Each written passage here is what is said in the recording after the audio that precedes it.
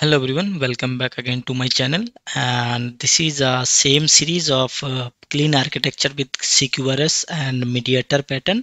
Okay, so this is the session where we actually learn how we can implement a domain layer. Okay, so I already actually explained what is the domain layer, but yeah, if you first time you visit in my channel, so definitely I'll recommend to you go to my channel and see there's a my channel, and here is actually I created actually two session. First is the overview and another one is let me zoom it. Okay, so yeah, first one is a overview and second one is like clean architecture, how we can set up a project structure. So first start with this so that you can understand and better understand, so that how can proceed the domain layer implementation. Okay, and also this is an advanced series actually of clean architecture of uh, project clean architecture with this CQRS pattern and Mediator. But I also recommend before this advanced series actually I have created uh, one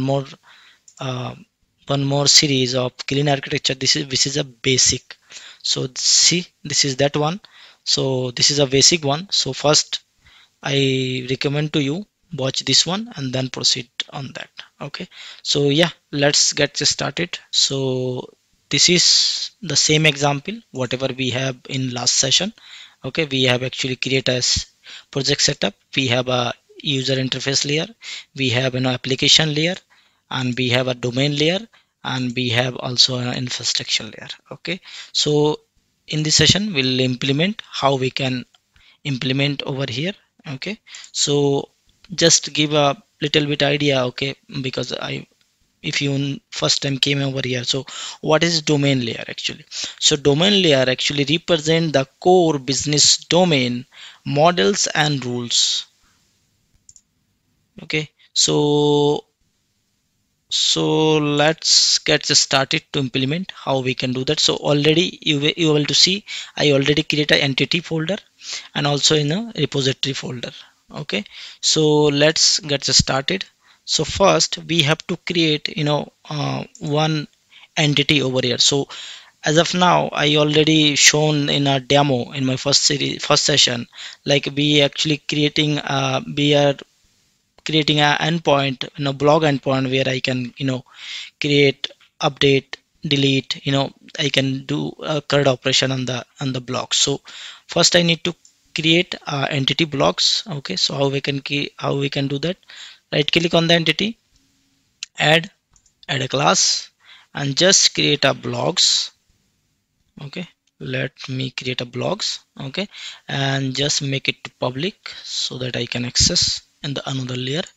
Okay, and just create some property over here. Okay, already it is see me example, like it should be have a id, name, and then descriptions, and then also created data, etc, etc, whatever we want. But it's for a demo perspective I just created, I think, just you know not this one, but yeah, I just change it to author.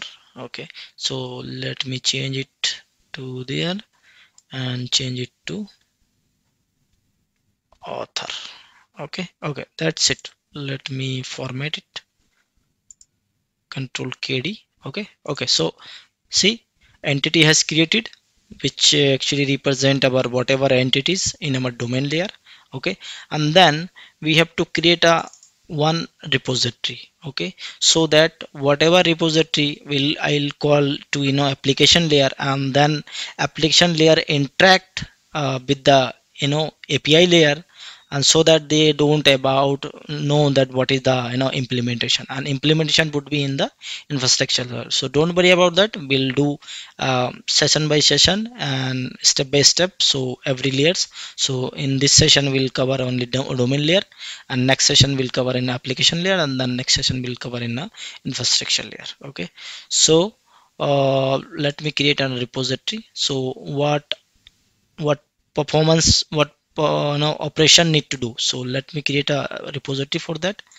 let me create a interface for that so that it's abstract, and let me name it, I blog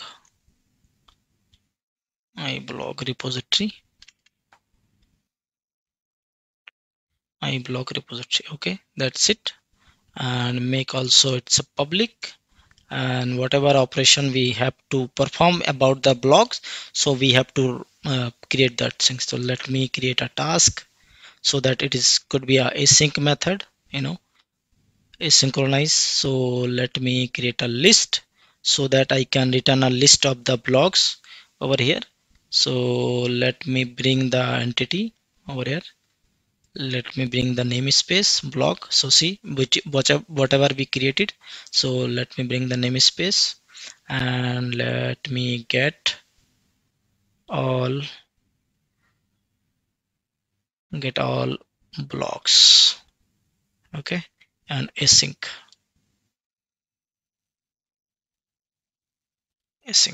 okay, that's it. Like that we have to implement, like, get all blocks, get block by id, create block, update block, delete block. So such kind of things we have to implement, okay. Instead of wasting time, just a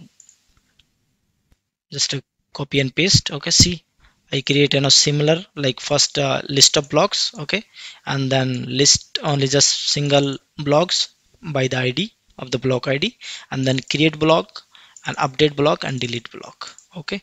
So that is done for the implementation perspective for the domain layer, okay.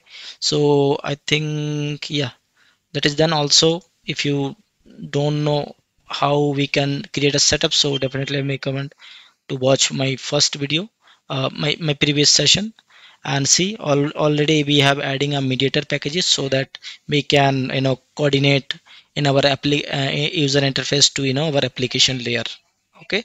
So that's it for now. Keep watching and don't forget to subscribe. Have a nice day.